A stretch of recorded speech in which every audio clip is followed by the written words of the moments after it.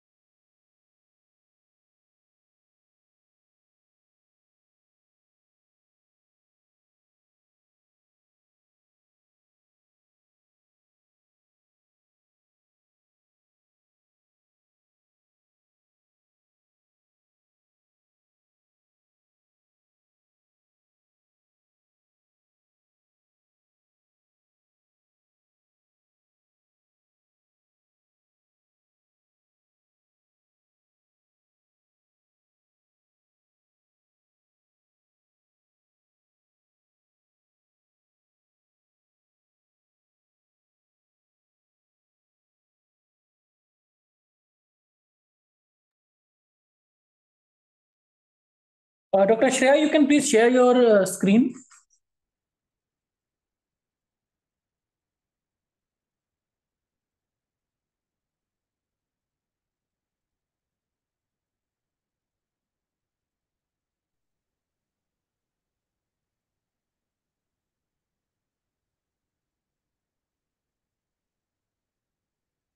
Shreya, can you hear us?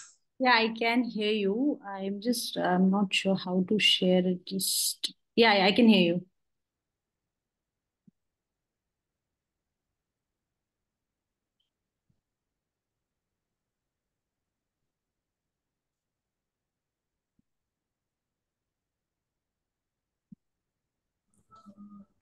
So just move your cursor on the screen, then you will see a green button below.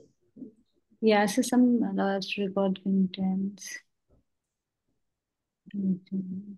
Yeah, so just a sec.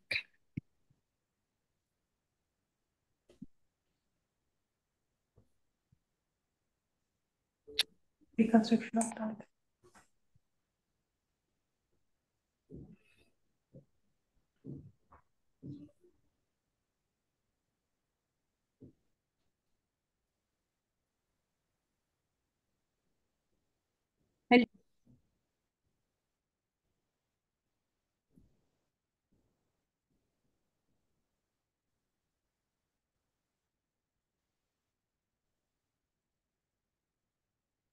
She has logged out.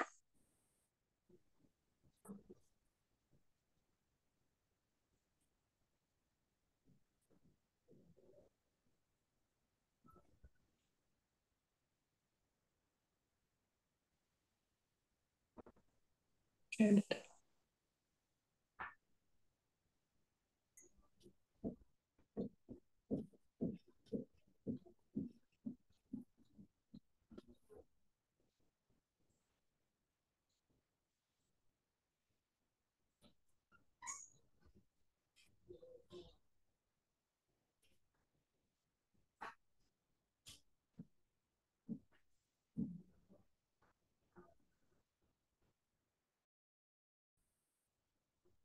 Are you having any problem? Please let us know.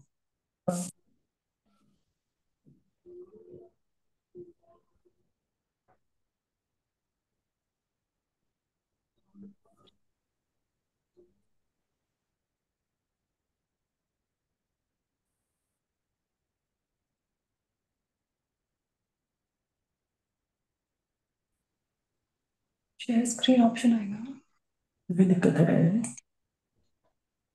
Share screen पे जाए, then show the screen, share, restart.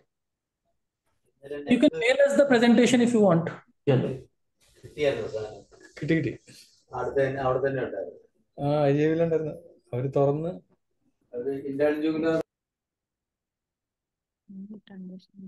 What is happening, man? If you just move your cursor on your screen, you'll have a share screen option below. Yeah, I know, but it's just, I don't know, it's nothing is coming. I'm not sure why. Yes.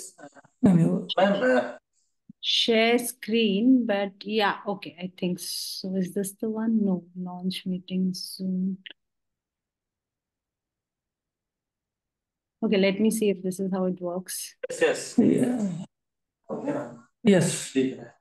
Yeah, it's this, but how do I get the... Do you have, can you open your presentation window now? Yeah. Yes, I have opened it. Yeah, now you can just play button, this one. Where is this?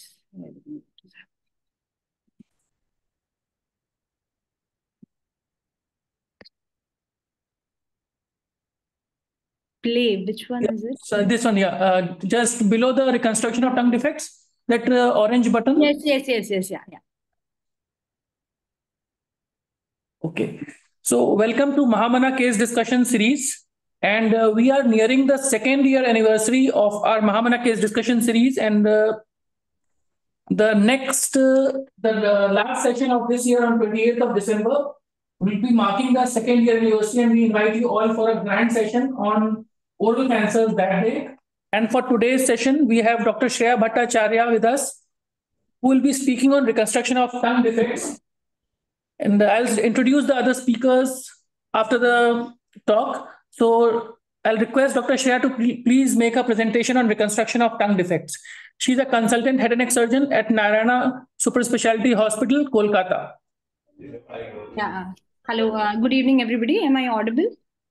Yes. And I'll request everyone, please, others to please mute their microphone. Yeah. Sorry for the initial delay. Somehow I was not able to. So is my screen visible now? Yes. Right. You may proceed. Yeah. Yeah, good evening. So my name is Dr. Shreya. I'm here to speak a little bit about reconstruction of tongue defects. So we all know that tongue cancers are the most common, one of the most common cancers in the Indian subcontinent. Curative intent treatment entails surgical removal of parts of the tongue, which we commonly call as glossectomy. So malignant tumors of the tongue can involve the oral tongue, that is the anterior two-third, the base tongue, the posterior one-third, or both the parts. The demarcating line is the circumvallate papillae. Now, when we talk about tongue recon, there are certain essential functional considerations we have to take into account. So the tip and the anterior two-thirds of the tongue, they contribute to speech by articulating with the other sides, like your palate, the teeth, the buccal mucosa, the lips, for glossodental articulation. With regards to swallowing, the anterior two-thirds of the tongue is responsible for the oral phase of swallowing.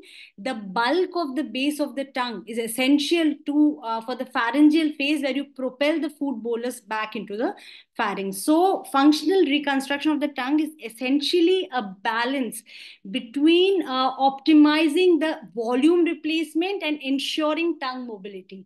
Volume, so that you get enough bulk to propel the food back and achieve palatal contact, and mobility, so that the oral phase of swallowing and the articulation is maintained. Okay, so various glossectomy defect classifications are published in the literature. This is our paper, which was published in 2021 in Dysphagia. So we have classified glossectomy into via two variables. One is the volume of the defect. I like to say that this volume of the defect is generally what we use in our general conversations, like partial, hemi, subtotal, or total glossectomies. So by volume, class 1 is less than one-third of the defect, which we commonly refer to as partial glossectomy. Class 2 is one-third to half of the tongue, that is your hemiglossectomy. Class 3 is half to two-thirds, subtotal, and class 4 is total. The second component of our glossectomy classification was the site specifications. So lateral defect is isolated lateral tongue resections. Tip. So we have defined our tip when the resection exceeds anterior to the attachment of the frenulum linguae. And sulcus defect, or commonly what we call as floor of mouth defect, that is when you resect, the resection involves the mouth, and the resultant defect leaves only less than 1 centimeter of front fringe mucosa on the mandible, or when it entails a marginal mandibulectomy. The other classifications, few other classifications. One is this one. This is, I think, published in Surgical Oncology Journal in 2018 by Manley and others. Here they have classified the tongue defects on the basics of the missing anatomical subunits. So this is type 1, which is a marginal defect. It does not cross the midline and it does not go posteriorly. Type 2 is where, again, anterior two-third defect, the entire anterior two-third unilateral, does not crossing the midline or going posteriorly. This is type 3, which crosses the midline. Type 4, which goes to the base tongue. And type 5 is any defect with associated floor of mouth involvement. One more is there. Yeah, this is by Ansaran and others. This was published in Head Neck 2019. Here they have classified the tongue defects based on the patterns of spread of cancer. So this is type 1, which is what commonly known as mucosectomy, where only the mucosa and submucosa are resected in the specimen. Type 2 is type 2 is known as partial glossectomy, where the mucosa, submucosa, and the intrinsic muscles are involved.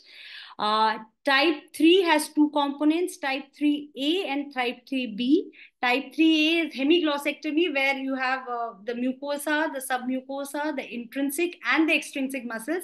And type 3B is compartmental glossectomy, where you take the full thickness unilaterally. Type 4A again is where you take the entire anterior two-thirds of the trunk. They've labeled it as subtotal glossectomy. And type Type 4B, apart from that, it involves the ipsilateral base tongue. This is labeled as neol total glossectomy. And lastly is type 5, where the entire tongue is resected, or the total glossectomy. Yeah.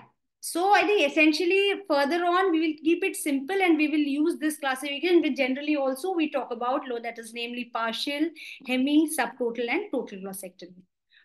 Right.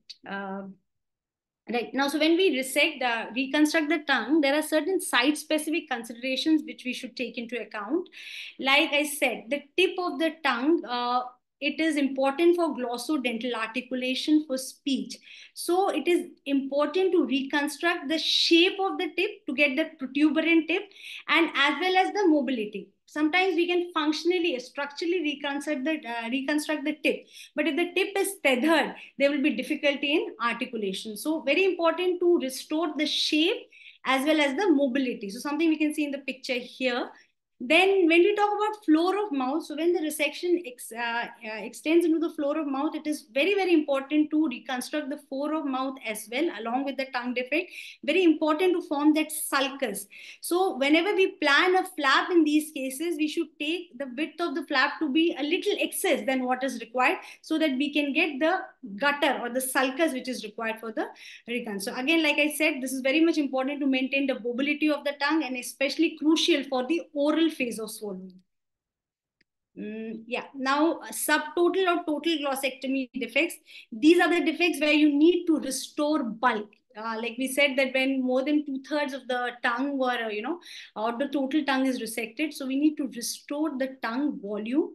That is very important. We need to ensure dental contact, means the height of the flap when you reconstruct in such cases should be above the level of the teeth. So that is very important, like we can see in the picture here. And then also very important to have a palatal contact. Important to avoid insensate gutters. What does that mean? That the flap shape should be convex rather than concave. It should be like a dome shaped flap. And also another point to remember, like more often than not, these subtotal or total glossectomy will have concomitant full thickness floor of mouth resections. So in those cases, we have to reconstruct the oral diaphragm. So this, we have to do a multi-layer closure. For example, if we are taking an ALT flap, we take it with the muscle and the vastus muscle, which hit it to the mandible to form a oral diaphragm. And also important to obliterate the suprahyoid dead space, because this is where the muscle fits in case we don't do that, this area heals and your faciocutaneous part of the flap will shrink down.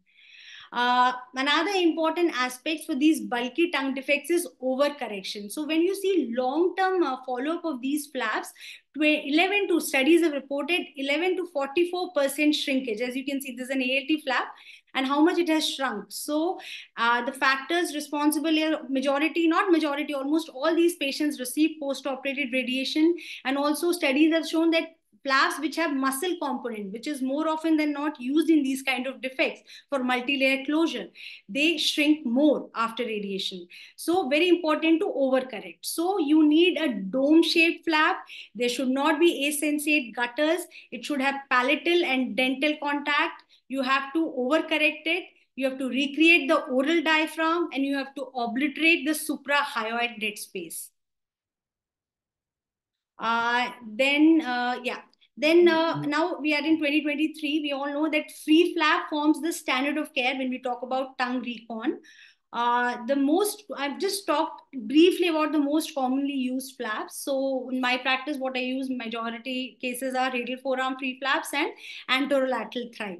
So the advantages of radial forearm free flap is that it's a very thin, pliable faciocutaneous flap, ideal for our hemiglossectomies and sometimes subtotal glossectomy defects. It has a long vascular pedicle, has a large caliber. So technically the anastomosis, we can say, is easier. You can harvest it with the lateral antebrachial cutaneous nerve, and it provides for sensory reinnervation. Sometimes, like I said, if there is no full thickness floor of mouth defect, you can use the radial forearm for type 3 defects also. But in those cases, we do a beaver tail modification where we take additional soft tissue, adipose tissue around it to increase its bulk. The problem with radial forearm is primarily the donor side morbidity in young patients, female patients who want their donor sides to be hidden. That it's probably not a good option. Then anterolateral thigh flap, like I said, we get enough bulk with it. Very important. You can take a composite flap with the concomitant vastus lateralis muscle. Minimal donor side morbidity. You can take large amount of tissue and still the donor side is amenable to primary closure. And sometimes when we take and we need a balance of mobility and bulk, like probably a subtotal defect, a subtotal glossectomy defect with a floor of mouth component. So we need a bulk for the tongue loss, but we need a gutter, we need a pliable flap for the floor of mouth. So this flap allows for subcutaneous thinning. 1 centimeter around the ALT perforator, you can thin the subcutaneous flap to achieve a balance between the two. Disadvantages, yeah, sometimes there are absence of perforators. Compared to a radial forearm, probably when you have to do a perforated dissection, it's a bit technically difficult, excessive bulky depending on the patient's body habitus, and short pedicle. Short pedicle, there are ways to, if you take an elliptical skin paddle and all, we can circumvent it. But the problem is that if you do want to take these flaps in a salvage case, taking the pedicle to the contralateral neck sometimes becomes a problem for ALT. Then loco-regional flaps, yeah, they do have a place presently also, where in patients with comorbidities who have contraindications to free tissue transfer, or can be used for salvage option after free flap failure. Advantages, we all know, shorter operative times. The oncosurgeon itself, you don't need a plastic surgery backup. And yeah, it's technically easier probably. But one caveat for local flaps, not loco-regional, but local flaps like, submental, infrahyoid, that if it is a recurrent case and the patient has undergone a previous neck dissection, then we have to be very wary of doing this flap because the vascular supply may be compromised. Another commonly used loco-regional flap, regional flap, what we use for total tongue defects is pectoralis major myocutaneous flap. We have all used it. Majorly we use it in salvage settings. But one thing, like when I spoke about this shrinkage, when we talk about long-term results, it is maximally seen in pectoralis major because it's a muscular pedicle. The gravity itself pulls the flap down. The loss of flap volume is significant as compared to ALT. And also, like, you lose a salvage option if you do it as the primary option. So these are the things. Yeah, so what I've spoken about just now, like I said, class 1, or I'll use the term partial glossectomy. In our practice, I don't recon these cases. I do not do any reconstruction. Either leave it for secondary intent granulating, leave it for granulating on its own.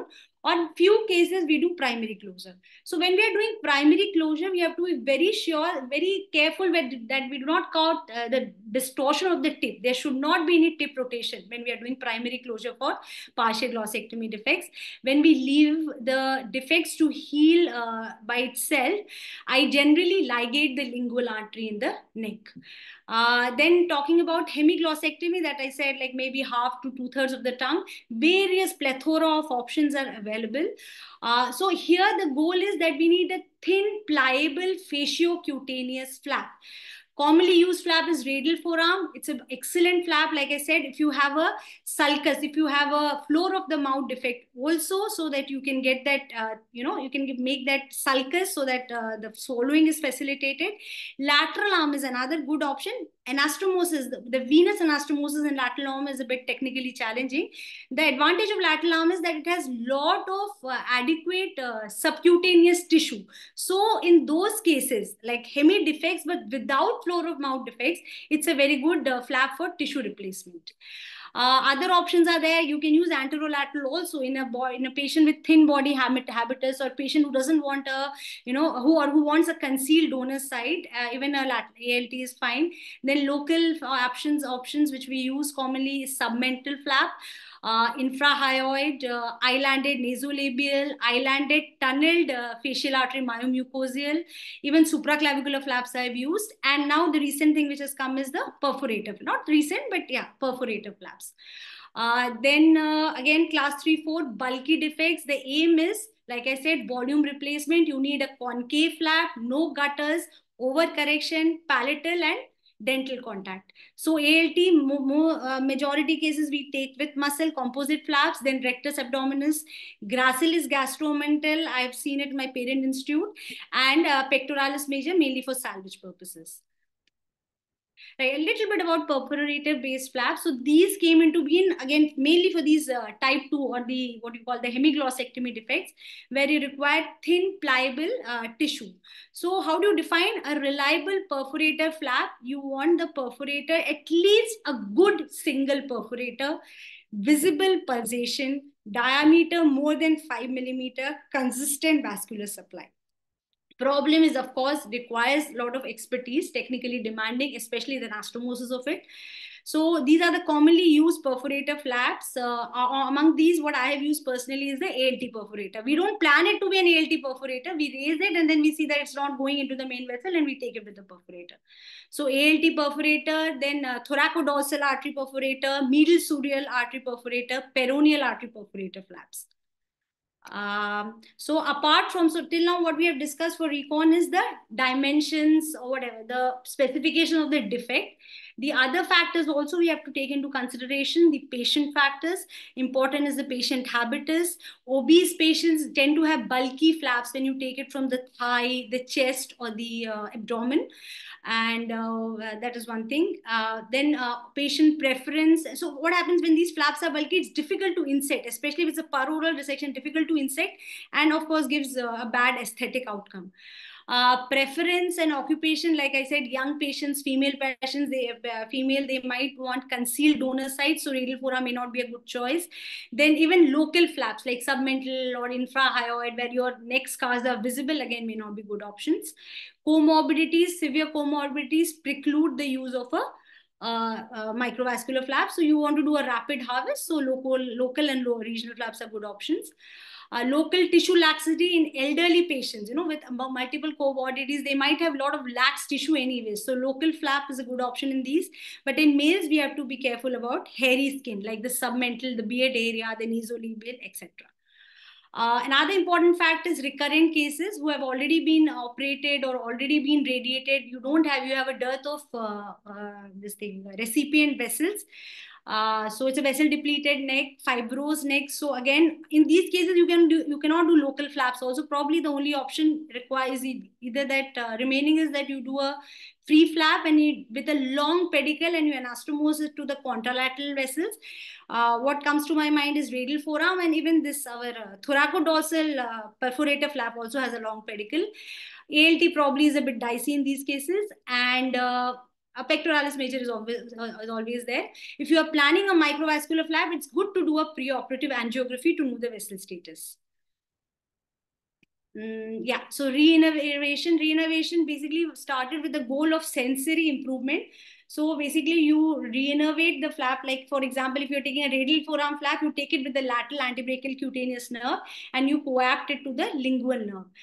So various studies have been published. There have been conflicting results also. So this is an Italian study where they found that sensate radial forearm flap, it improved tactile discrimination. There was no return to taste function, but improved tactile discrimination. Similar results have been reported in other studies, which especially for, this is pertinent for total or subtotal glossectomy defects, because the pharyngeal phase of swallowing is affected. So in these cases, if you have a sensate flap and the tactile discrimination is improved, probably it can lead to significantly improved speech functional outcomes.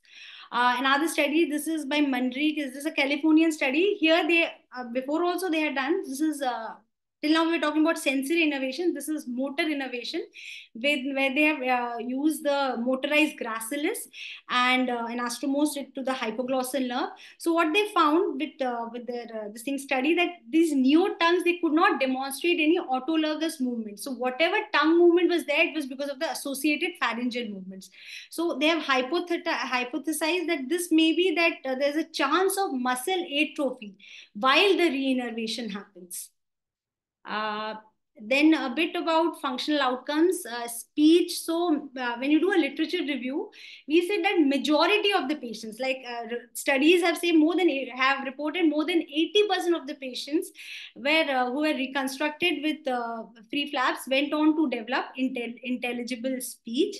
So this is one, Mathew and others, they compared speech outcomes among 126 patients. So they were divided, the flap which they have compared are radial forearm, pectoralis major and rectus abdominis flap.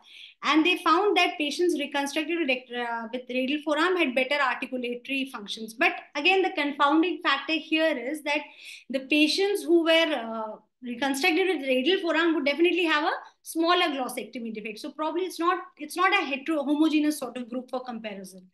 Then this is one of the biggest review by Lam and others. This is published in 2013 actually. So they also reported good intelligibility in tongue patients who were reconstructed with microvascular recon. But they found that the outcomes were worse for patients who had a concomitant base tongue resection. Our paper also, same thing, our study, we found the same thing, that the incremental volume, as the volume of the tongue defect increased, it was associated with worse speech outcomes. Tip resection of the tip affected the phonatory alteration. Similarly, base resection, as seen in Lam's review, we also found that base resection had speech alterations. So multiple studies, including ours, found that larger tumors, resection including the tongue tip, and postoperative radiotherapy negatively affected speech. This is a head-to-head comparison between radial forearm and ALT flap. This is a Spanish study. Here they found there was no significant difference in outcomes between radial forearm and ALT. So the authors concluded that since ALT has less donor side morbidity, probably it's a superior option. So when you do a literature review, you find articles supporting each and everything. So there is no definitive evidence suggesting that one type of flap has superior speech outcomes compared with another. There is also no definite evidence to suggest that reinnervated flap has better speech. For swallowing, this is our study. Here we found that majority of the patients, they were having near normal, this is functional oral intake scale, near normal for FOI scale, and more than 85% had achieved Ryle's tube independence, that is FOI score 4 or above. Similar to speech, we also found that advanced T stage, incremental volume of glossectomy defect, and adjuvant RT correlated with abnormality of swallowing parameters. Then this was a multivariate analysis what we did, and we found for the oral phase of swallowing, the independent predictor was the volume of the defect.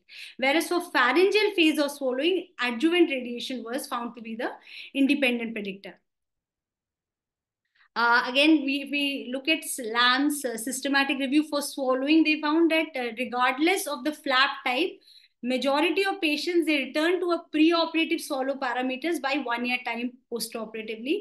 However, Manrick and others reported in patients who had concomitant tongue and base tongue resection, 14% still demonstrated aspiration on 1 year follow. So again, studies have compared flaps based on postoperative swallow. No significant benefit of a particular flap over other types have ever consistently been demonstrated. Right. So yeah, just to conclude, like what I said, glossectomy defects are less than 1/3, which we commonly call as partial glossectomy. Options are primary closure and no reconstruction. We can let it to granulate. If we are opting for granulation, please ligate the lingual artery in the neck just to reduce the chance of hemorrhage. Then we have the hemiglossectomy. We need a thin, pliable faciocutaneous flap. Options are radial forearm, good if it has a fluoromount defect, lateral arm for isolated lateral defects, and various other local flap options like we discussed. Then subtotal again and total, we need flap with bulk. We need to have volume replacement. We need palatal dental contact, and we need bulk to propel the foot backwards. So these are the various options like we discussed. Thank you.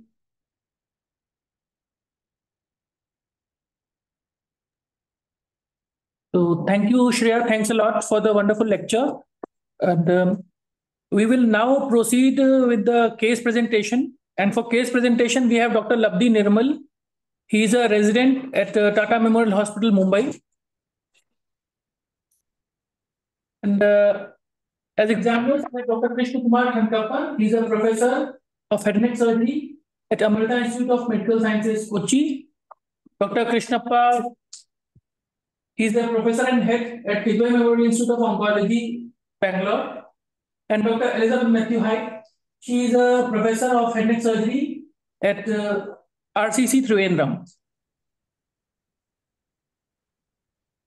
Do we have everyone?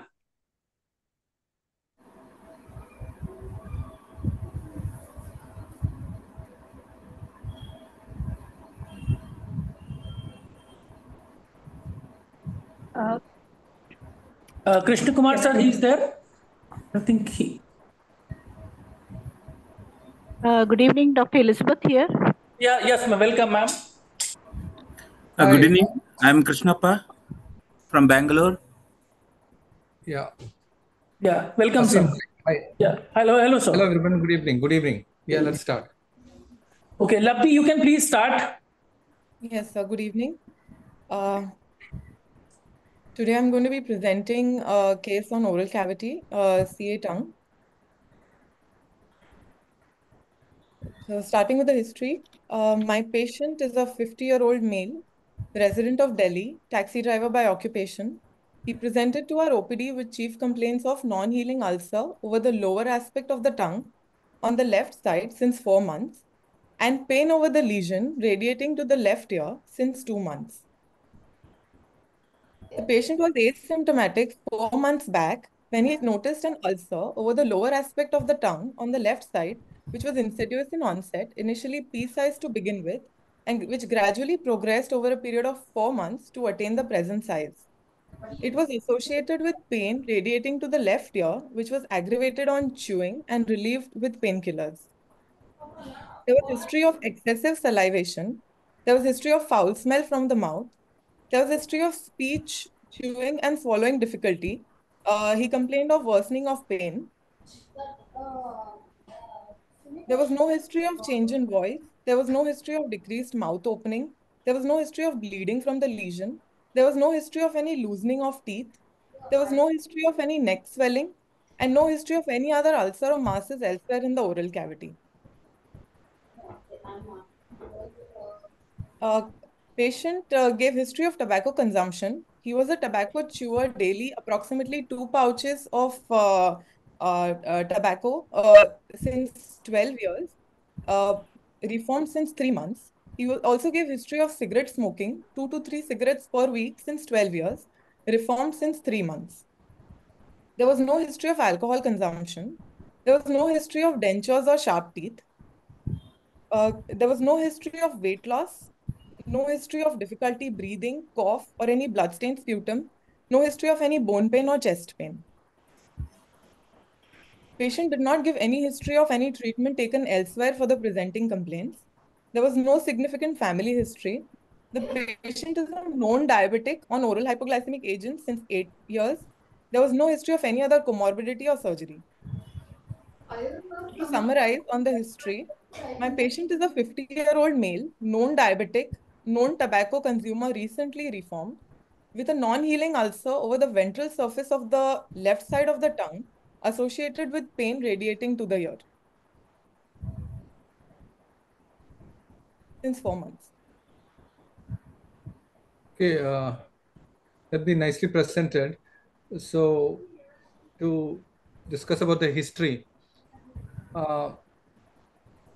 You were telling the chief complaint of the patient is the lesion, the growth itself with pain, right? Yes, sir. And you said it is radiating to the right ear. Yes, sir. So how will you The left explain this? left side. How will Yes, you, sir. how will you explain this? What is probably happening? How can you account for that pain and how is it radiating to the right ear? So the pain is because of involvement of the lingual nerve, and it is radiating to the ear because of the innervation via the mandibular nerve, the lingual nerve, and the auriculotemporal branch. Uh, the the afferent is formed by the lingual nerve, and the efferent is the auriculotemporal branch, which supplies the anterior EAC and the anterior part of the tympanic membrane. Okay, so why does the patient feel it in the ear?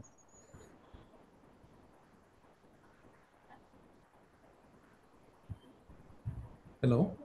Yes, sir. Yeah, I'm asking, so what is the mechanism? There is, you have explained the nerve supply of the tongue and the nerve supply of the ear. So what? Yes, sir. So involvement of the lingual nerve is causing radiation of the pain to the auriculotemporal branch.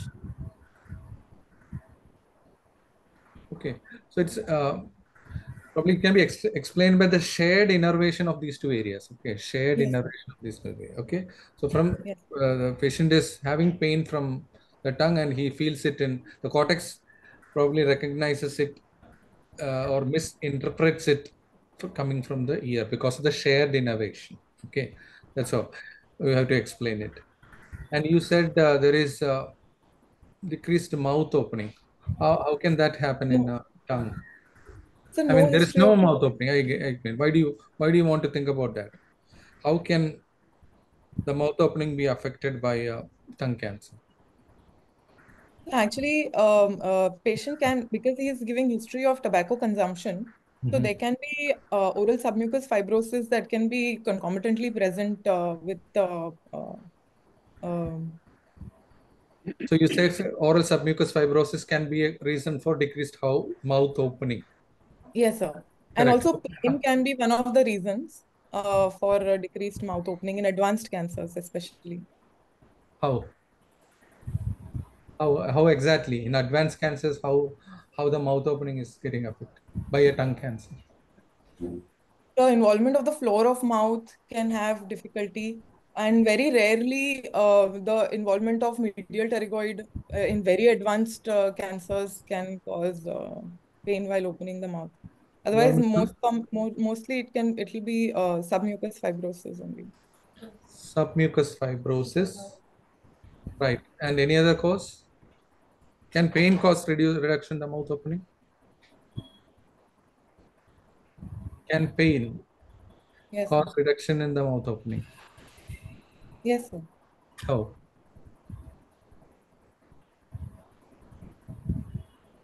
Mm. It can result in spasm of the masticatory muscles. Okay, so Yes, sir. that can result in and submucous fibrosis. You are telling it can result in reduction in the mouth opening. How is that happening? What is the relationship between submucous fibrosis and the mouth opening? So there are fibrous bands that form at the level of the anterior pillar and the pterygomaxillary raphe. So that causes So shrinkage. how is that happening? How does this fibromuscular bands occur due to submucous fibrosis? What is the pathophysiology? There is a stimulation of the fibroblasts and uh, deposition of fibrin. Hmm. Okay, There's stimulated fibrosis. all right. May I to read a little more about that mechanism of pathophysiology of submucous fibrosis. What is the role of copper in submucous fibrosis?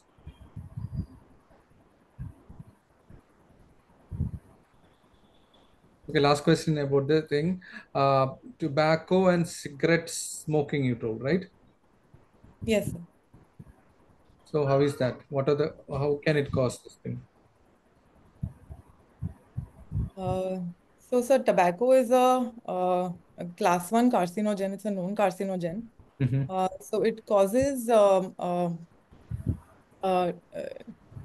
defects in DNA repair and leading to it increases the metabolic activation, and it causes DNA adducts, which lead to mutation in various genes, the P53, the RAS, the RB gene, the MYC gene, leading to uh, decreased apoptosis, increased angiogenesis, and increased transformation in the cells, Okay, leading nice. to Good. mutation and proliferation of cells. Good answer. What is nicotine? The nicotine is the compound which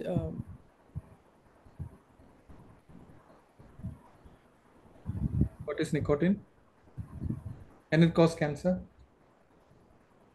so nicotine is yes, so it is one of the active compounds in tobacco which causes.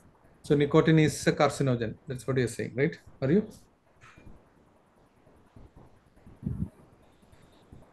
No, it's not a No, correct. sir, it's Nicotine the is not a polycyclic carcinogen. aromatic hydrocarbons. Yes, sir. Yes, sir. No. Nicotine is not a carcinogen. Okay, it's only an addictive agent. Yes, sir. So when they are using it as a component of smoking, they tend to use it more, and the other component of the smokes actually causes cancer. Elizabeth, Yes. Mana, please carry on. Yeah, Labdhy, what are the, you said about smokeless tobacco. Yes. What are the contents in that quid? So, ma'am, the chemical compounds that are so it's the No. polycyclic aromatic So what are the hydrocarbons. components? What are the things which they use as smokeless tobacco, which they use to keep it in the mouth? Do you know the Ma'am, local form? betel Yeah. quid, they call it gutka, chutta, khenni. Betel quid with areca So nut it will have, also. areca nut, tobacco leaves, lime. Yes. Okay. Yes. So do you know the function of each? Just because we started with this. Ma'am, it has What is the irritant role of effect. lime? Yeah, areca nut is a chronic irritant, cause irritation and cause, Yes, as you said, that cause for this submucous fibrosis and yes, fibrotic changes. And then yes. tobacco, you said it contains carcinogens. What is the role of lime? Ma'am, it Flake lime? increases alkalinity of which promotes the absorption of all these compounds. Yes, it decreases the pH and increases the solubility of this carcinogen. So that's why most of our patients use this and keep it in the mouth or in the GB sulcus area even while sleeping. So that's why in the Indian subcontinent, it is more common in the GB sulcus area. And what is the role of alcohol in carcinogenesis? You said about tobacco, the cigarette smoking and the smokeless tobacco. The role of alcohol? Ma'am, again, it is a solvent, so it enhances the absorption. It has a synergistic effect with tobacco, so it enhances the absorption. Also, the aldehydes are known uh, probable carcinogens. Uh, then Okay. So what is your relative risk for a smoker compared to a non-smoker for an oral cancer incidence, so for an active according to the study? tobacco user, the odds ratio is around 6 for Yes. And for alcohol, it is 7 times. And both together, it is about 37 times. Okay. That's what the literature says. So that much synergistic effect is there. And in the history, you almost covered everything. You said about family history. What is the importance of asking family history for an oral cancer patient? What all congenital problems or syndromes associated with oral cancer increase incidence? Ma'am, there's Bloom's, there is ataxia, then there is Fanconi's anemia, then Piskeratosis congenita. These are some of the syndromes which can have. Yeah. Other things, anything you missed in the history? The occupation of the patient is taxi He's a driver. taxi driver. Yes. Yeah. Yes. That occupational exposure is also important. Okay. Yes. For any of head and neck malignancy, some of the chemicals, painters, woodworkers, all those things, the occupational hazard is also there. You have to ask about that one. And any other thing you missed in the history? Something related to HPV? You have to Yes. always ask about the high risk features High risk for the patient. behavior. Yes. Yeah. Yeah, like multisexuality, extramarital affairs. Okay, abnormal sexual behavior, all those things has to be asked during the history taking to exclude Yes. HPV related malignancy. Yes. So can you just summarize the history, and according to the history, what could be the diagnosis? So, ma'am, my patient is a 50-year-old male, known diabetic and a known tobacco consumer who is recently transformed with a non-healing ulcer over the ventral surface on the left side of the tongue, associated with a pain radiating to the ear, most likely a malignant ulcer over the tongue. Okay. Now proceed. Examination. Yes, ma'am. Coming to the general examination, the patient is conscious, cooperative, oriented. He's averagely built and nourished. And the ECOG performance status is 0. Vitals are stable. The patient is afebrile. Pulse is 84 beats per minute. Blood pressure and respiratory rate are normal. There's no pallor, icterus, cyanosis, clubbing, edema, or generalized lymphadenopathy. Moving on to the local examination. On inspection, the mouth opening is adequate. Interincisor distance is 3.5 centimeters. The patient is dentate. He has poor orodental hygiene and tobacco-stained teeth. Tongue movements are partially reduced. He has a single, approximately 2.5 by 1.5 centimeter ulceroproliferative lesion over the ventral surface of the tongue on the left side at the level of the lower premolars and the first molar. The edges are everted. Anteriorly, it is approximately 2 centimeter away from the tip. Inferiorly, it involves the floor of mouth. Laterally, it is away from the line of abutment. Posteriorly, the circumvallate papillae, anterior pillar, tonsils, RMT, base of tongue appear free. Medially, approximately 5 mm from the midline. There are no other lesions seen. On palpation, the inspectory findings are confirmed. The induration is palpated beyond the visible growth and is just short of the midline. There are no loose teeth. The rest of the oral cavity, no other lesion is seen or palpated. The skin is free. On Hopkins examination, bilateral cords are mobile. Everything else is clear. There is no other lesion seen. Coming to examination of the neck, on inspection, there are no visible swelling, scars, or sinuses. The skin is normal. On palpation, a left level 1B sub-centimeter hard, tender, mobile node is palpated, and a left level 2, 1 centimeter approximately hard, tender, mobile node is palpated. Overlying skin is normal.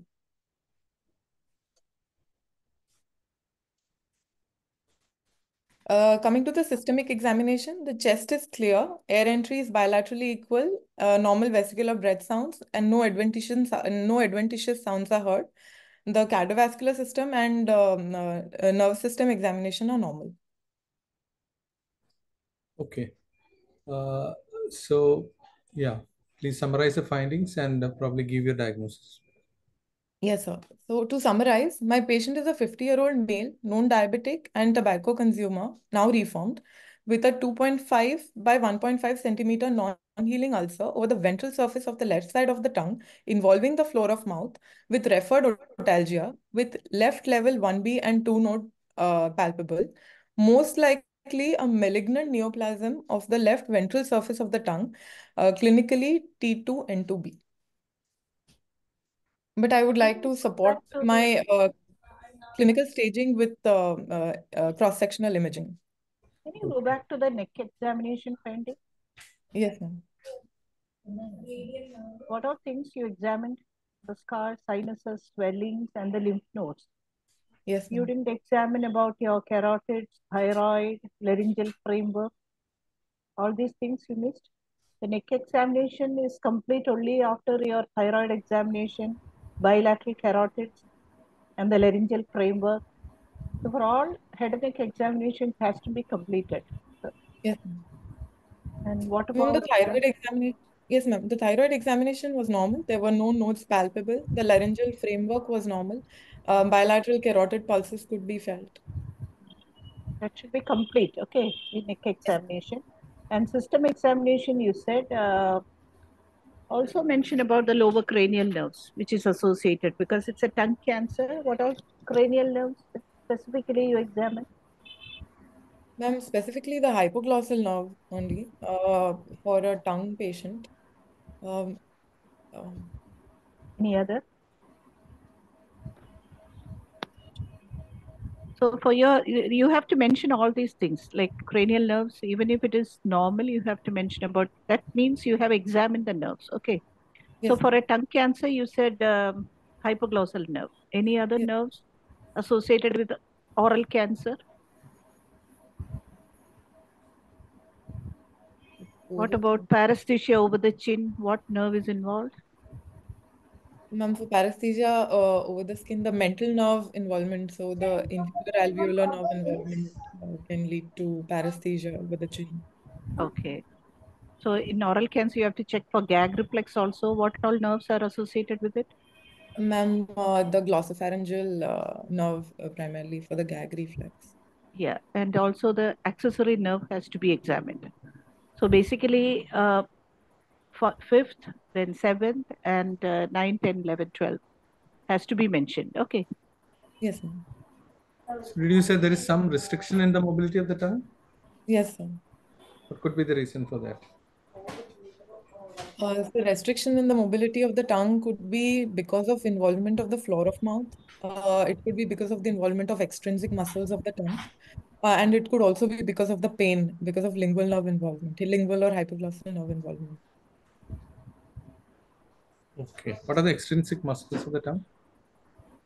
So the genioglossus, the hyoglossus, the styloglossus, and the yes, sir, genioglossus, styloglossus, hyoglossus, the geniohyoid. Geniohyoid. Yes. All right. So what is the staging in this case? I would like to assess the depth of invasion before Okay, clinical staging. Clinical stage. clinically, so it is a T2 N2B disease. Why do you say it is T2? So it's a 2.5 by 1.5 centimeter lesion approximately. Mhm. I could not assess the depth of invasion since it's a floor of mouth and ventral surface tongue lesion. Mhm. So just based on the dimensions, it appears to be a clinically T2 lesion. And nodal staging? Sir, I could palpate the left level 1B and level 2 nodes, which were hard, tender, and mobile. So, Right. it will come at N2B. In which all malignancy, in which all oral cancer subsites, you can assess the depth of invasion clinically. Ma'am, if it's a superficial tongue uh, cancer, then it can be lesions that are pinchable can be Yeah, easily assessed for depth of invasion. by digital examination, you By can digital assess. Okay, Yes, that's ma'am. possible in early cancers. And what about buccal mucosa?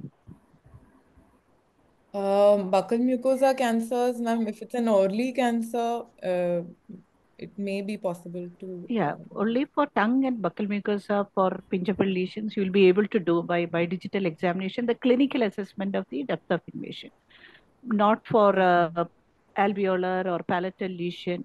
Okay. Yes, ma'am. So how is the depth related to the staging? What is the significance of depth assessment in staging? So, so depth of invasion has been found to be a significant prognostic factor Mhm. by the ICOR paper by Ibrahimi et al., which was incorporated in the AJCC staging, wherein less than 5 mm depth of invasion was stage 1, 5 to 1 centimeter depth of invasion stage 2, and more than 1 centimeter depth of invasion becomes T3 and upwards, so stage 3. Right. So what is happening when the depth of the tumor increases? How is the prognosis worse, and what is probably the explanation for the worsening of prognosis for a deeper tumor?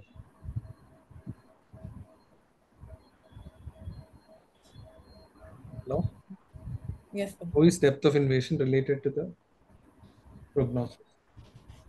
So there can be spread of the tumor through the perineural and perivascular uh,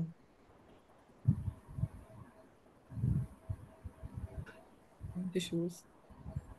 Spread to what? What sort of spread?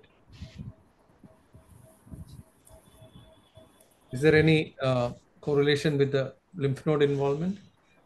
Yes, sir. Yes, sir. So with increasing depth of invasion, the lymph, lymph nodal metastasis, the rate of lymph node metastasis increases.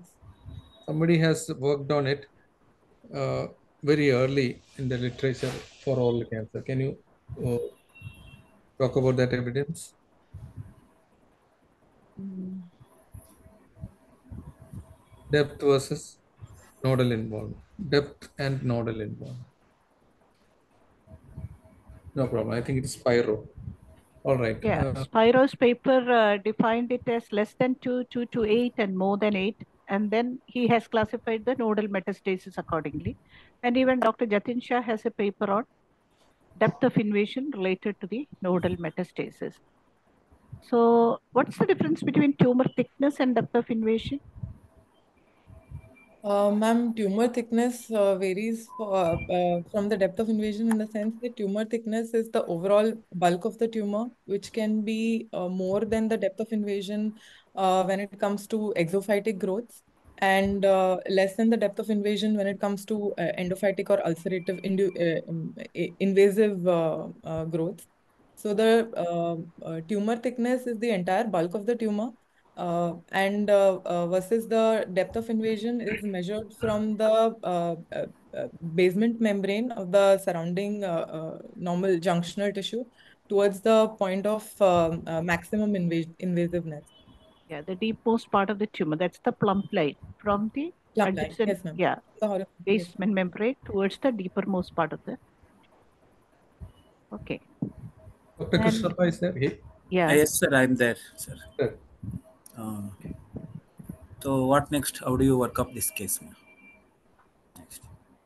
So I would like to perform cross-sectional imaging for this patient and metastatic workup along with a biopsy to prove to get the diagnosis, and routine blood investigations and labs. What cross-sectional imaging do you want to do? So for a tongue lesion, I would like to do a contrast-enhanced MRI of the PNS neck. And for the distant metastatic workup, I would like to do an NCCT thorax. Why do you prefer a CT scan? What is the purpose of doing this contrast enhanced imaging in this case? Contrast enhanced MRI, so it will help us study the site, the extent, the depth of invasion. It can also help us see the nodal status.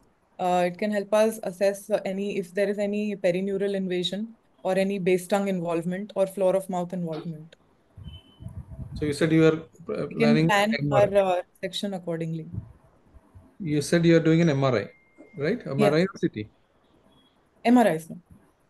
Okay. What are the advantages of MRI over CT scan? So for tongue This lesions, case. MRI gives a better anatomical characterization than a CT scan. Then what else? Any other So reason? You also, said already. Involvement of the nerve. Yes, sir. Perineural invasion can be better studied on MRI. Right. So basically, the depth of invasion, the extent of the tumor, you can plan for your reconstruction. And again, the perineural spread, the nodal disease, all these things can be assessed by your cross-sectional imaging. So you said routinely you are doing CT chest for all these cases? Yes, ma'am. What are the indications of advising a CT chest for these patients? This is T2, N2B. Yeah.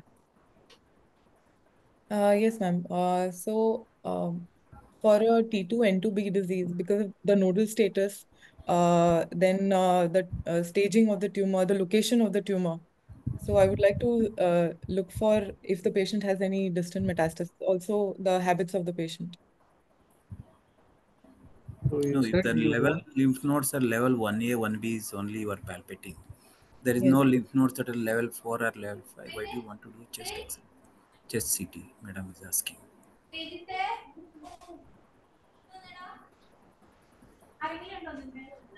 No, I was just asking because it may not be feasible in every institute to go for a CT chest for all our oral cavity cases. Maybe an X-ray chest is also enough. Because of our high volume centers, it may not be possible or feasible to do CT chest for every patient. Maybe, as sir was saying, maybe the lower neck node patients or very advanced disease, you can go for CT chest.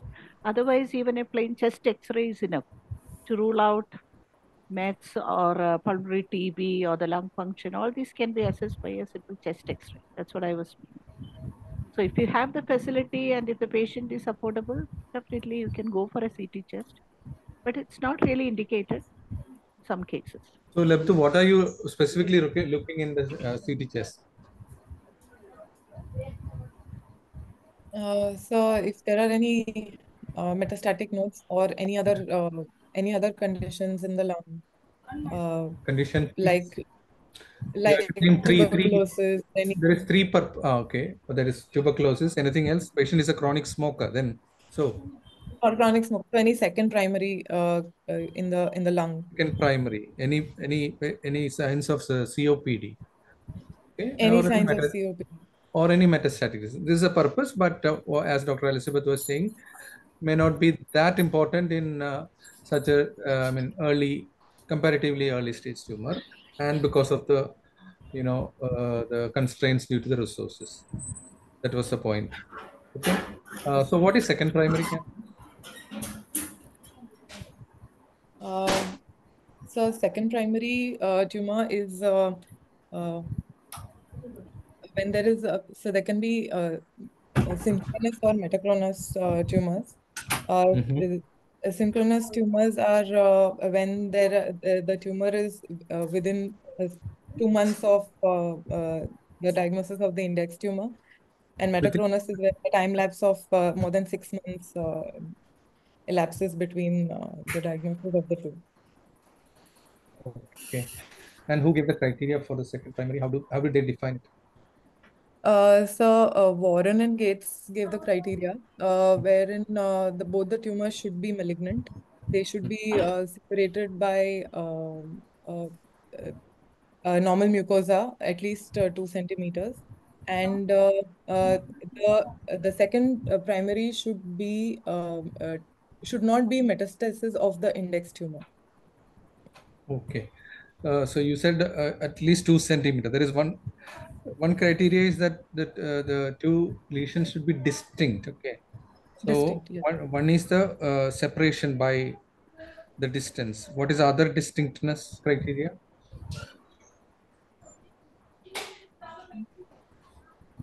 The time, the temporal relations. Okay. So it should be at least 3 or 5. There are different papers talking about 3 years or 5 years. Right? Clear? Yes. About the distinctness part. It should be distinct in terms of the spatially distinct as well as temporally distinct. That is one criteria. And both the lesions should be malignant and one should not be metastatic of the other. So that is Warren and Gates criteria. What is the second field tumor? The second field tumor,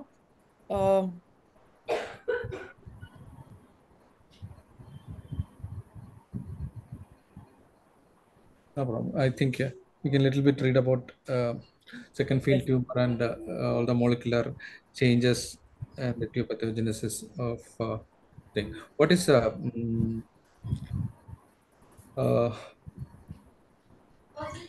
Slaughter's theory? The field cancerization, wherein the exposure of the carcinogen is to a widespread area, like in oral cavity. So there can be multiple point mutations occurring simultaneously across the exposed surface, which can undergo malignant transformation in at any given point of time.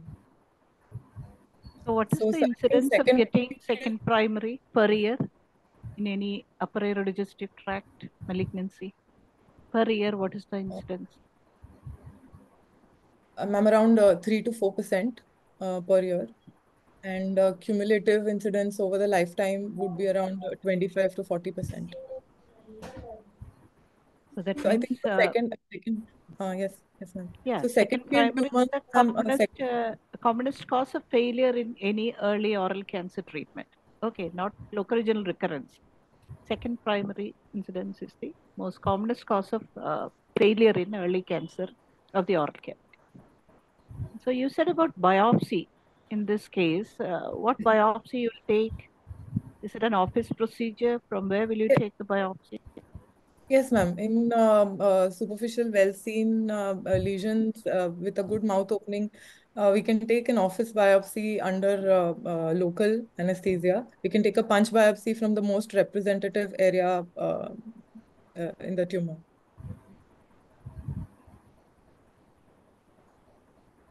Okay. Do you routinely do an FNA from the lymph node? No, ma'am. We don't do an FNA from the lymph node. Okay. If it is clinically and radiologically significant, it could be metastasis from your primary. So you don't routinely go because of your constraints of the resources. Okay. Yeah. But otherwise, some people routinely do FNA. What are the indications or why they do routine? Some of the Western centers, they do routinely FNA from the lymph nodes also. Any point in doing or Maybe to plan the extent of neck dissection. to rule out some coexisting lymphomas or any other pathology in the neck? Some people routinely do FNA from the neck nodes also. Okay. So regarding the neck nodes, imaging, you have Yes, ultrasound, CT scan, MRI. So yes, sir. which one is best to detect nodal? So ultrasound is the best to detect, but it is a very subjective evaluation. So CT scan is a more objective evaluation for neck nodal metastasis, and CT and MRI are comparable when it comes to evaluation of neck nodal metastasis. So ultrasound guided FNA is the most specific thing when you are asked about the Yes, ma'am. yeah, guided FNA. Okay, Guided what are FNA. the radiological features of a significant node? The size of the node, it's more rounded, enlarged. It can have central necrosis. Then any extranodal extension, infiltration into the surrounding tissues, irregular margins can be seen. So these are characteristics of a metastatic node. So what is the nodal staging if it has an extranodal spread according to the latest TNM? Ma'am, it becomes an N3B disease. Okay, N3B. And what about the pathological staging in the PTNM? It becomes a PT2 lesion, ma'am. T2A lesion. If there is a single micro ENE less than 2 mm. It's nodal Yes, nodal. staging. Yes, ma'am, nodal staging. Only What if is it's in a micro and what single is lymph macro? node. Ma'am, external extension less than 2 mm is micro, and more than 2 mm external extension is macro. Can extranodal extension be assessed radiologically? It can be assessed if there are irregular margins, or if it's infiltrating into the surrounding soft tissue, or so is there any description of grading for this extranodal extension?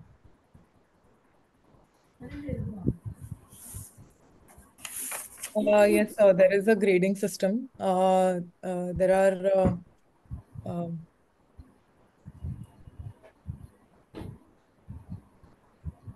there's Who came out with this staging system?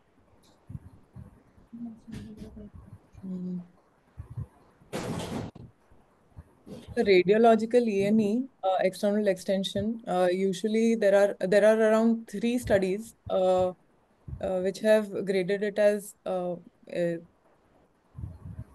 stage 1, 2, and 3, where the first one is there's loss of fat stranding. Then there is grade 2. I'm sorry, I don't remember. Not sure. Grade 3 is overt extension into the soft tissues. Okay. Read about it, I think. It was described by somebody else, and it was re-discussed in a recent paper by Abhishek Mahajan from your institute, I guess. You can read that paper. All right. So what are you going to do with this case? If the biopsy comes out as squamous cell carcinoma. Yes, sir. I would like to offer. Do we have the images with us? Yes, sir. Yes, I do have the images with me. Okay. Yes, Can you go through it? Yes, sir. What are you showing us? So this is the coronal cross-sectional imaging of the head and neck region, showing what? MRI. Cross-sectional MRI. Yes, sir. Contrast enhanced MRI. This is the T1 weighted imaging with contrast. It is showing the tumor tissue in this cut with the neurovascular bundle, which is seen here. And we can see the mylohyoid sling. We can see the digastric, the anterior belly of the digastric. We can see some probably reactive nodal tissue. The lesion is seen infiltrating the hyoglossus muscle. The genioglossus appears free. It is also seen invading the sublingual space. Okay. So what is paramandibular spread?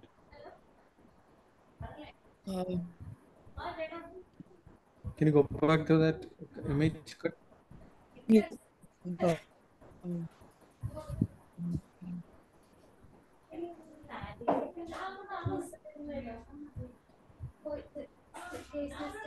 Okay.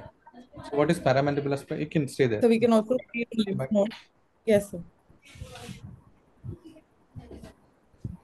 So paramandibular spread is when the tumor invades the line of abutment with the mandible. So we will call it paramandibular spread of the tumor in this case. What is the relevance? We can plan the excision. We will have to counsel the patient regarding segmental mandibulectomy when the line of abutment is involved for margins. What is this line of abutment? It could also it could. So it is the level of the reflected floor of mouth mucosa on the mandible. All right. Is the line of abutment. So when will you plan for marginal and when will you plan for segmental mandibulectomy for a tongue malignancy? Ma'am, for tumors which are away from the line of abutment but close to the line of abutment around 5 mm or so, for adequacy of margins, we can plan a marginal mandibulectomy. But tumors which are involving the line of abutment with the gross paramandibular spread of disease, or the tumors which are invading the lingual plate, they can be planned for segmental resection. So with that, what are the contraindications in a case for marginal mandibulectomy? Ma'am, gross paramandibular disease will be a contraindication, plus involvement of lingual plate of the Yeah, mandible. that is anything which is oncologically unsafe. If there is a gross invasion of the bone, you avoid a marginal mandibulectomy. The other contraindication? If the patient has received radiation before, so then you would avoid a marginal mandibulectomy. Why in post-RT cases you avoid marginal? Ma'am, there is more likelihood of developing osteoradionecrosis if we do a chance of ORN, and also what happened in a post-radiated mandible? How does the tumor spreads? It can spread from, it doesn't have any fixed route of spread. It can spread directly through the... That barrier has lost. There is a breach in the periosteum. So that, yes. yeah, the periosteal breach is there, so it can spread through any cortical defect. So that's why we are not having oncological safety in doing a marginal mandibulectomy in some of the especially in lower alveolar disease and not in tongue. So in a post-radiated case, in edentulous, in elderly, all these patients, these are relative contraindications for doing a marginal mandibulectomy in view of oncologically unsafeness or ORN, okay, or pathological fracture. So what should be the remnant mandibular, what do you call that? At least 1 centimeter remnant. 1 centimeter residual remnant mandible should have to avoid a pathological fracture. Okay. So how will you assess the margin in a mandibulectomy? Will you be able to do a frozen section, or what are your clinical judgment perioperatively to assess the safety margin? Ma'am, cross-sectional imaging can help us assess the height of the mandible, which is free from paramandibular disease, and accordingly we can plan if we can go ahead with a marginal mandibulectomy or not. Apart from that, ma'am, frozen section cannot help us in assessing the safety margin. Yeah, your clinical judgment while doing a marginal or a segmental mandibulectomy, it should be a hemopoietic marrow. The marrow should not be replaced by your tumor tissue. So that has to be examined in the remnant mandibular segment, whether it is a hemopoietic marrow, fresh bleeding is there, and all those things. If in doubt, you can send the marrow scrapings for frozen section. Ideally, what should be the margin for soft tissue and for the bone? Ma'am, for the soft tissue, ideally gross margin should be 1 centimeter or more. Microscopic margin of at least 5 millimeter. And for bone also, ma'am, 1 centimeter gross margin is... Always, when you say about the mucosal and soft tissue margin, it should be in an unstretched mucosa. Okay, that's 1 centimeter. If you are stretching it, maybe you have to extend it up to 1.5 to 2 centimeters. Okay, so pathologically, how will you say close margin, negative margin? Ma'am, negative margin is any margin which is more than 5 mm pathologically. Close margin is less than 5 mm, and less than 1 mm would be positive or positive margin. Yes, ma'am. Involved margin. So when will you ideally do a re-excision? When you plan for re-excision? In which all instances from the margin? Ma'am, in close and positive margins, we will plan for re-excision. Any other?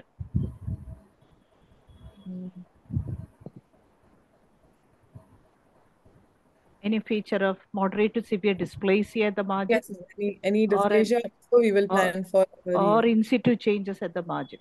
Okay. Yes, ma'am. So in this case, you have done a biopsy, you have done imaging. Now, how do you proceed? What is your plan? So, this being a surgically resectable disease, I would offer a curative intent to my patient and offer surgery to the patient. I would like to go ahead with, since it's a lesion involving the ventral surface of the tongue with the involvement of the floor of mouth, I would like to go ahead with a wide excision glossectomy via pull-through technique, via visor incision and bilateral neck dissection, bilateral selective neck dissection. Send the level 2A for frozen section and then decide on whether to go ahead with a comprehensive neck dissection. So ideally, when you are asked about the treatment of your patient, you have to say about the combined modality treatment in this case. Okay, Yes. for an early lesion, always a single modality, either surgery or radiation. Okay, any oral cancer. And in late stages, stage 3 and 4, according to you, what is the composite stage for this patient? N2B? This will actually, the depth of invasion on imaging is 10.3 centimeters, so it becomes a T3 lesion. T3 more than, yes, ma'am. So it N2B disease. So the composite stages? Ma'am, stage 4A. Stage 4A. So for any case, when you're asked in advanced disease, it's a combined modality treatment. So Yes, ideally in a tongue cancer, so when you answer it, you have to answer like this. It's a combined modality. So I'll go for surgery followed by adjuvant treatment. Adjuvant So treatment. even some examiners will prefer you telling them about the pre-op counseling, all those things about the habit cessation, about the rehabilitation procedures you counsel to the patient. All those things you have to explain when you answer.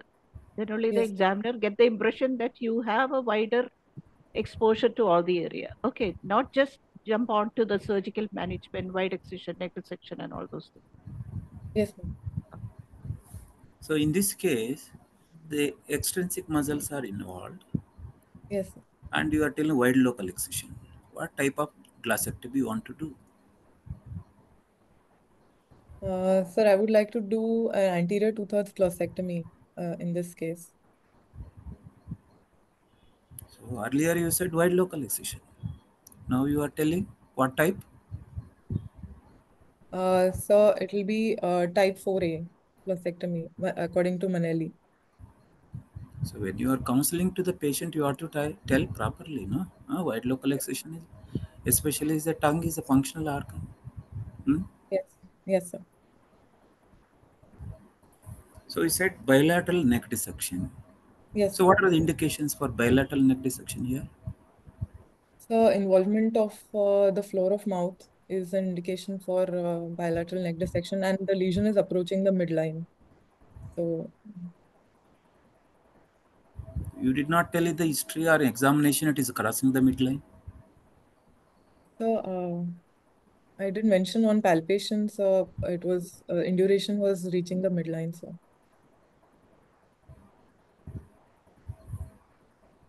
in the What are scan, the it's a indications to lateralized do? disease, right? Is it crossing midline or midline rapid?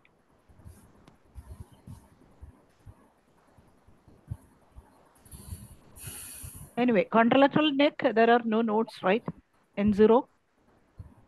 yes, ma'am. No palpable nodes, but on the scan, some reactive nodes could be seen. Okay. Okay, So what are the indications to do contralateral neck dissection? One is the crossing the midline. Yes, sir, crossing the midline.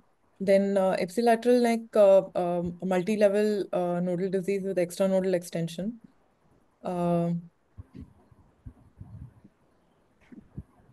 High nodal burden, ipsilateral neck can be one of the indications for doing contralateral Cross neck. nodal in the level 1B, you have to address the opposite side. Okay. Yes, sir. Then what percentage of the cases there will be a contralateral neck nodes will present? Any So around papers you want to quote? for contralateral neck, there's a risk of around 15 to 20% contralateral neck metastasis. Correct. So paper from TMH is there? Yes, For the ma'am. Recurrent thyroid recurrent tongue cancer, how much is the contralateral nodal incidence? Okay, Yes, along with your indications for contralateral node, the one node positivity and also for the midline lesions. yes, ma'am. Okay, bilateral floor of mouth, tip of the tongue, and midline lesions. Okay, what is the approach for glossectomy in this case? Ma'am,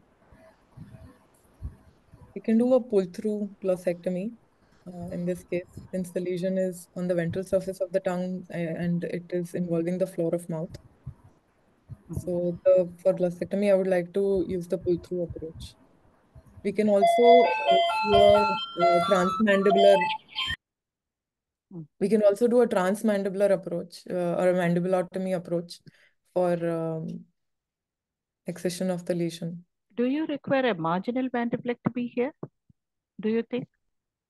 Ma'am, clinically, the disease, I would like to do an evaluation under anesthesia before planning on going ahead with the marginal mandibulectomy.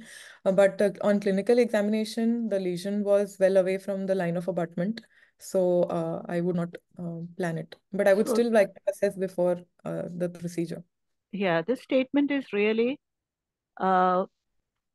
actually you have to answer like this only for examination. Under anesthesia, you have to examine. Maybe because of the pain and all, patient may not be tolerating your examination in the OPD. So you have to examine under anesthesia to assess for your supple mucosa between the tumor and the mandibular periosteum. So if it is within that 1 centimeter distance, you have to go for marginal mandibulectomy for oncological safety margin.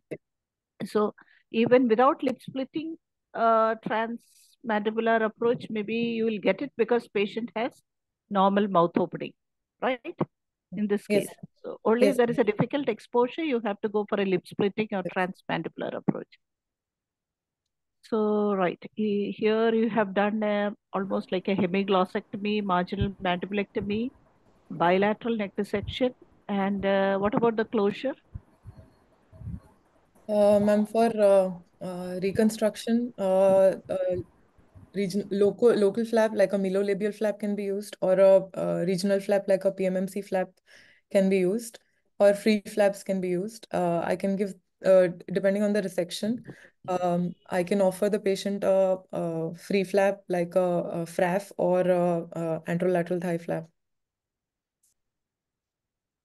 Okay. So one question on the neck dissection. Yes. See, this is a N0, say for example, N0. What do you want to do?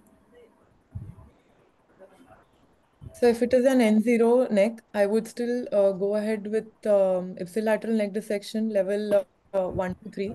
I would send a level 2A for frozen section. So tongue lesions are known to have skip metastasis.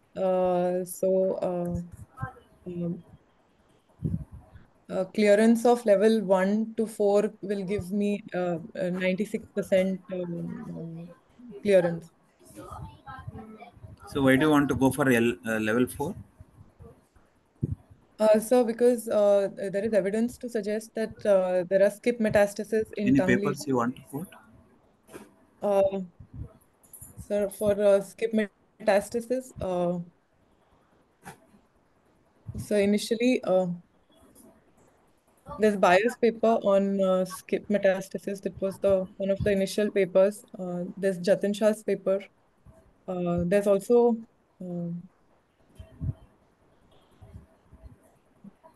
okay, what is the incidence of skip mets in Bayer's paper?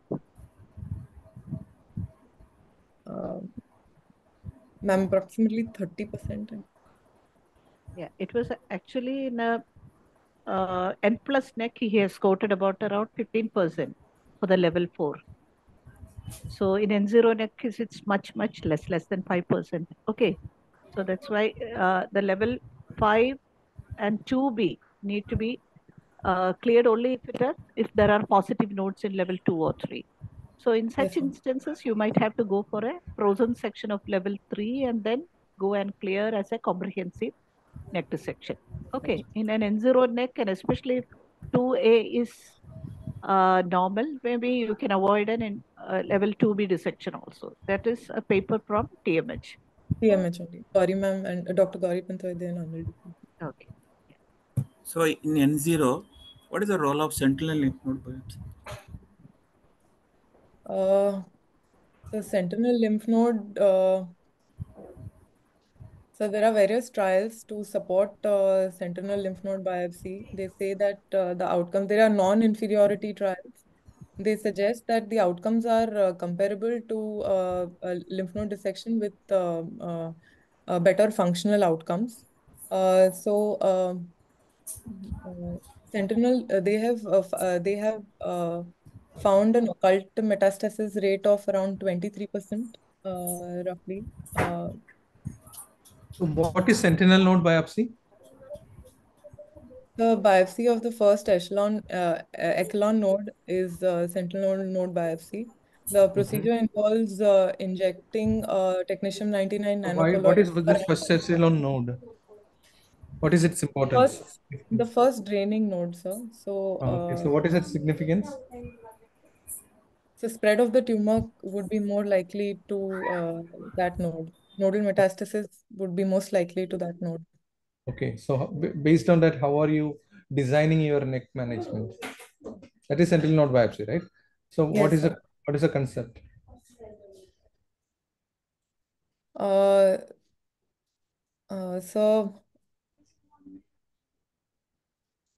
What is the concept of sentinel?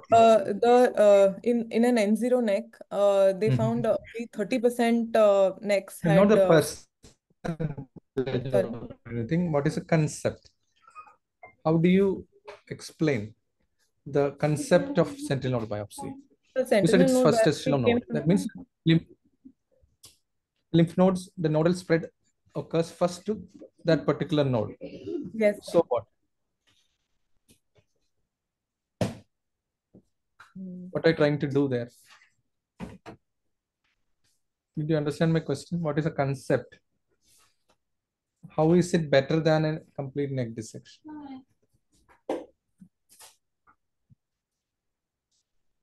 Hello? Yes, sir. So So in sentinel node biopsy, we are meticulously pathologically examining the first echelon node. yes, sir. If we could prove that particular node is negative, the concept is that the chances of the lower drainage becoming positive is very, very less. That is the concept. Okay. Yes, yes, So if we could prove near conclusively that node is negative, we need not know a full neck dissection. full neck. What is the purpose of not doing the full neck dissection? So to avoid What is the purpose of not better function, sir. To reduce the correct? Avoid morbidity. morbidity. It's not Yes, to reduce the the morbidity. morbidity. Yes, sir. Okay, so that is the concept of sentinel node biopsy. Yes, sir. Right. So you talked about the evidence. What are the evidence in favor of sentinel node biopsy in head and neck cancer, in oral cancer? There are the landmark trials on sentinel node biopsy are the CENT trial, the French study, and the Hasegawa Japanese study. So they are non-inferiority trials, and they have shown that What do you mean by non-inferiority trial? so non-inferiority trials means they are not inferior to elective neck dissection, although equivalence has not been established. But they have a safety margin. They keep a specific predefined margin, which was around 10 to 12% in these trials. So what is it good or bad? The 10%, 10 to 12% is good or bad? No, it's not good, sir. So what is best? What is the best? So equivalent, at least equivalent. What percentage of non-inferiority margin is the best? Probably the best. You said 10 to 12 is not good. So how much it should have been? So there Clear? should not. Yes, sir. Yes, sir. 5%, right? The typical non-inferiority margin for a good trial is 5%, but they have kept it for 10 to 12%. What could be the reason? What could be the reason of keeping it high?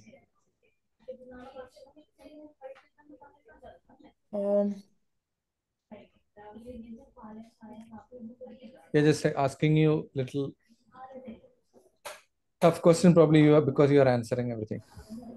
So what is a probable explanation of not keeping an ideal non-inferiority margin? The recruitment accrual of patients is Correct. So to probably reduce the sample size, yes. to see the feasibility of the trial. If you keep it low, the study may not become feasible because of the large Yes, sir. sample size. Yes, That's why they kept it high. Okay. yes, sir. Right. My friend medical oncologist want to give NACT. What is the role? Sir, NACT has a role for tongue cancers. NACT has shown to it is in lesions which are involving reaching the hyoid, very extensive lesions reaching the hyoid. So there's role of NACT in these lesions. So in borderline tumors, Borderline tumors, vallecular involvement, posteriorly lesions reaching up to the vallecula, and lesions which are reaching up to the hyoid. So borderline resectable diseases. So apart from this So what is borderline your purpose? resectable tumors, what about your organ preservation, like mandible preservation? And according to the Licitra trial, what percentage of mandible can be preserved? Ma'am, approximately 20% of, no, 35% of cases, mandible could be preserved. So any trial from TMH? Yes, ma'am. There's an ongoing trial on the phase 2 trial has there's a phase 3 trial going on mandibular preservation currently at TMH. Okay, so the main indication according to you for a neoadjuvant chemotherapy is borderline resectability and also Borderline resectability and for mandible preservation. mandible preservation. Okay. So what did you do for this case? Ultimately, and what is the pathology report? Do we have the pathology report? Yes, sir, we have the biopsy report. So we are yet to operate this patient. Okay. So what particular features are you looking in a pathology report?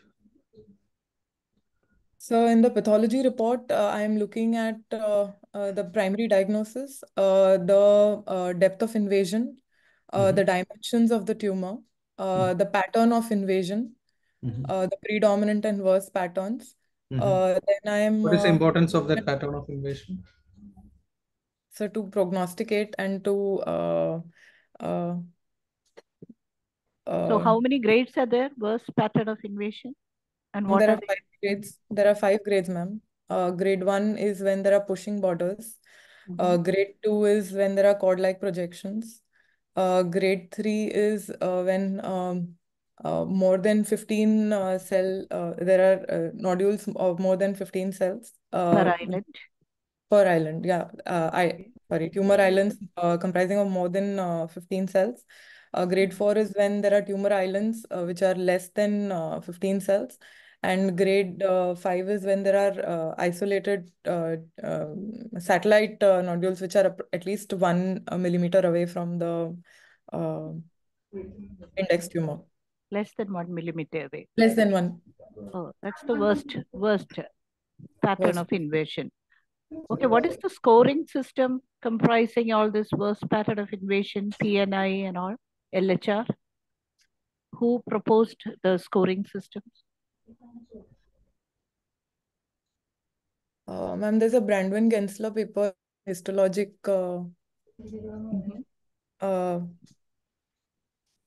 Yeah. Yes, ma'am.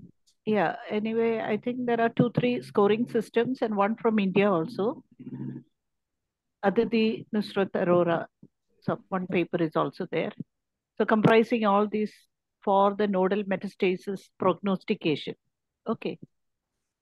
What is this lymphoid host response? 3 grades are there. You have any idea? LHR?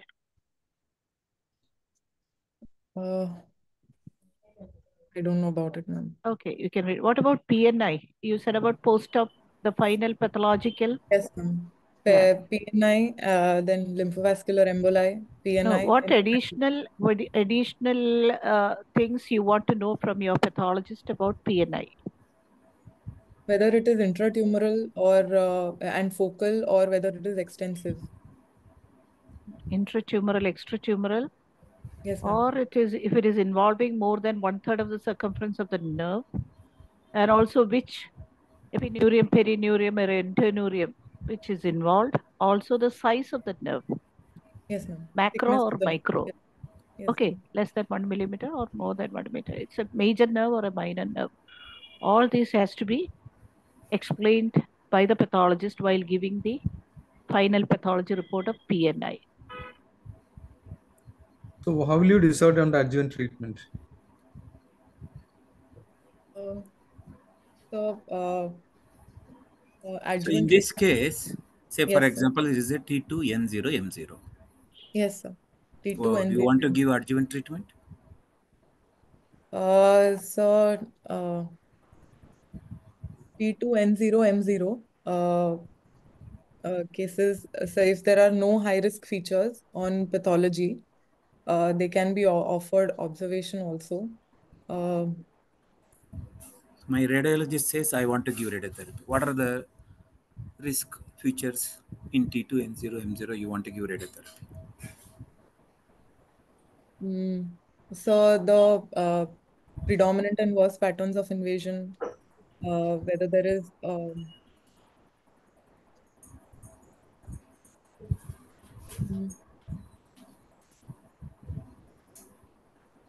any perineural invasion. Okay. One is grade of the tumor, high grade, Grade of the tumor, yes, high grade tumor, yes, perineural invasion. yes, sir. What is very high risk factor? Very high risk. What is defined as very high risk among these pathological factors? Have you heard of that? The lymph nodal status is the most. There is a definition for very high risk. What are the indications of concurrent adjuvant chemoradiotherapy?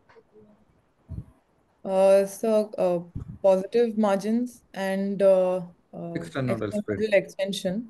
Okay. But there So is also a paper to suggest that multiple level nodes can also be a high nodal burden with multi-level nodes can correct. also High be. nodal burden, more than 6 nodes is sometimes described as very high risk for, and it's an indication for concurrent adjuvant chemoradiotherapy.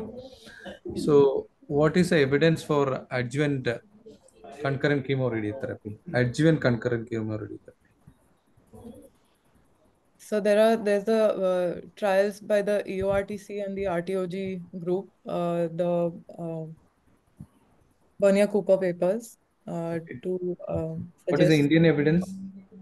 Your Tata paper, Tata evidence? Is there any paper talking about adjuvant? There is so.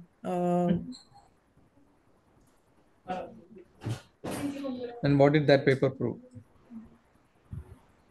Regarding the regimen for cisplatin. How do you So give concurrent chemotherapy? weekly cisplatin versus 3 weekly cisplatin. Okay, so which is Uh, better? Weekly cisplatin is better tolerated in our population. Uh, Low toxicity is seen with the weekly cisplatin of 40 mg per meter square dose by the Indian Sure. population. What dose was tested in the Indian paper? 30, 30. What did it prove? What is the conclusion of that paper? Maybe you can read that. What is OCAT study?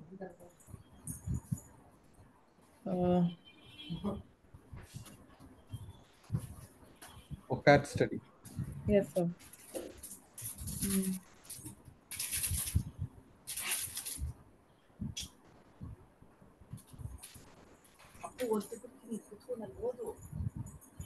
I think you're done. She has done fairly well. On my last question. My last question. What is the role of brachytherapy in CA So brachytherapy for a tongue lesion has no role because it is for this case especially it's a deep-seated tumor. Brachytherapy has a role in superficial tumors which are not which are away from the bone, like a lip lesion or a buccal mucosa lesion, which is not in involving the gingival-buccal sulcus. But for a tongue lesion, it's a mobile and dynamic structure. So plus it's a deep-seated tumor, so it doesn't have a role. So the main disadvantage of giving brachy is you cannot address the neck, right? Yes, ma'am. You are treating only the primary disease, and when you have an incidence of more than 20% of occult metastasis in the neck, this is not really advisable. That's why it has limited role, especially in lip or the verrucous lesions in the lip and all. Otherwise, it doesn't have much role in oral cavity cancer.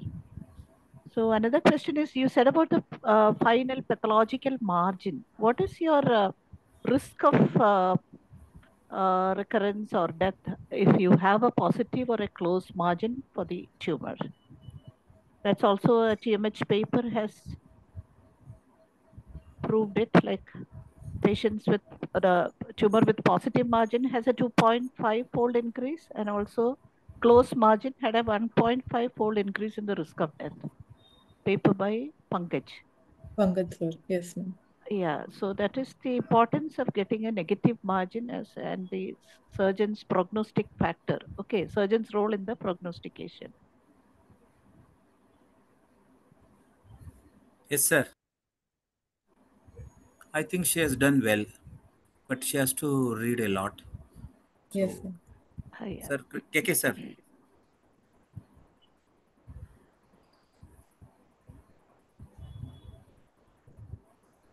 Okay, so, Labdhy, what are the rehabilitation measures you advise in this patient post-op, post-RT case?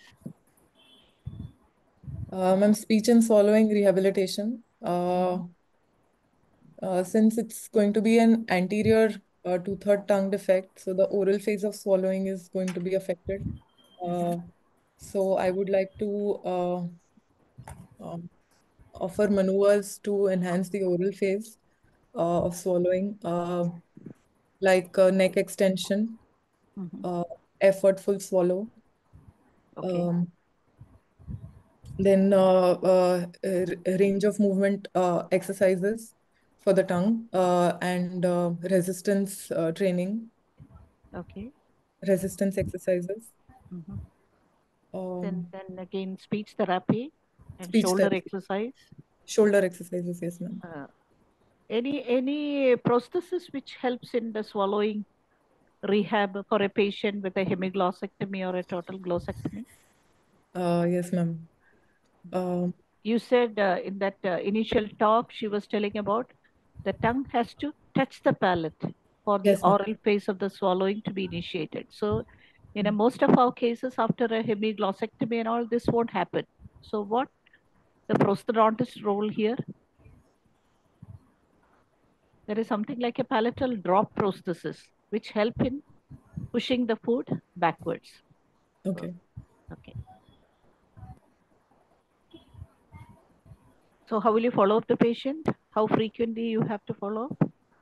The initial, after completion of adjuvant treatment, I would like to, in the first 2 years, I would like to follow up my patient every 2 to 3 months, following which for the next 3 years, I would like to follow up my patient for every 6 months.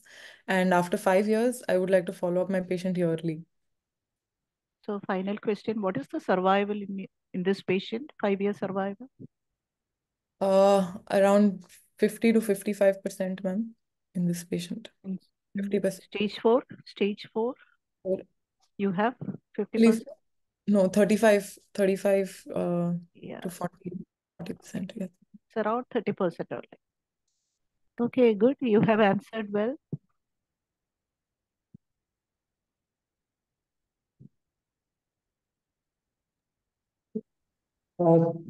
Thank you, Labdhy. Thank you for the case presentation.